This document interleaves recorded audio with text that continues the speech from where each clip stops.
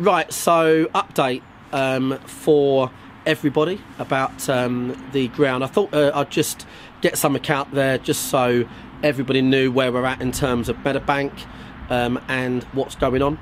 So as you all know, the club's often too successful, and we, having been promoted, we need to increase the capacity at the ground. Now the capacity, it's a kind of a mute point really to a degree.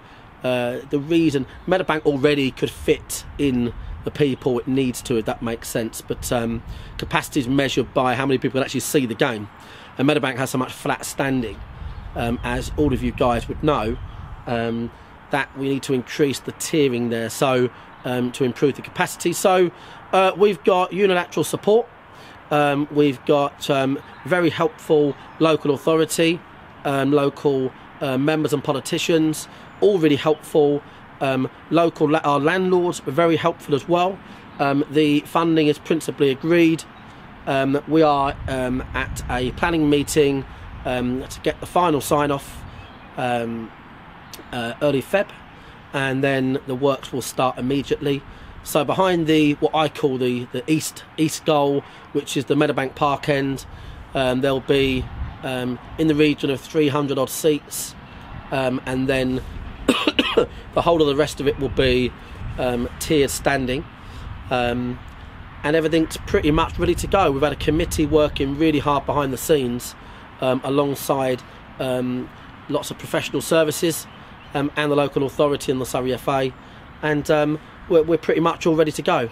And it's going to improve the venue from a spectator point of view heavily, and that was one of my main aims. So on top of the fact that it needs to be done as an FA grading requirement, in addition to that, it was important that when we have the bigger crowd, that kids can see the game, and because at the moment it's not that easy to stand on flat standing. So the ground's going to look a lot better, and we're looking forward to that. It's going to have a couple of extra turnstiles as well as part of the grading. So there is nothing, we're not expecting any issues whatsoever.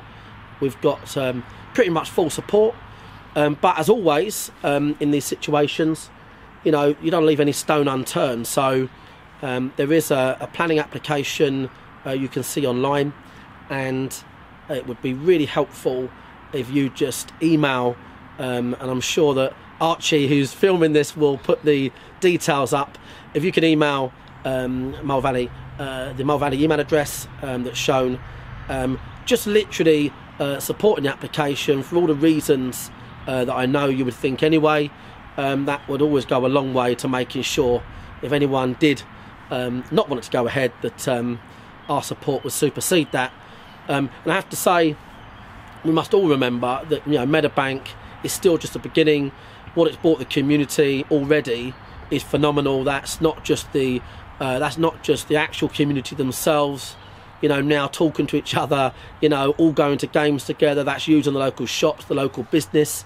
I don't think that, to a man, the entire town has felt huge benefits since Meadowbank's been put in place. We should thank the authority for having the foresight of not putting a supermarket on the site and backing local football and sport. We should thank Surrey FA for being part of that too. So this really is just a way of furthering and improving the venue, and the bottom line is it means the club could be promoted as well.